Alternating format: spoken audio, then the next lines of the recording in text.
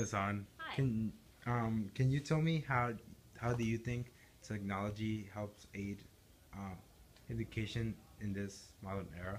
Oh, well, sure. I'd be happy to talk to you about that. Do you want to come over here? I could show you a little bit. Of Sure. course, there's all these technologies in the classroom, Mm. but I just want to share with you some of the things that I use on the internet because the internet is so widely used these days. Well, one thing is Edmodo. You guys are probably familiar with Edmodo.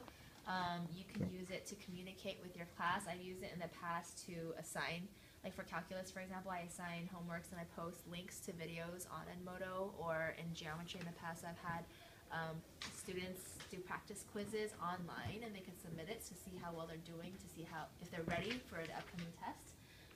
You could use it to demonstrate things a lot. Come on over, let me show you.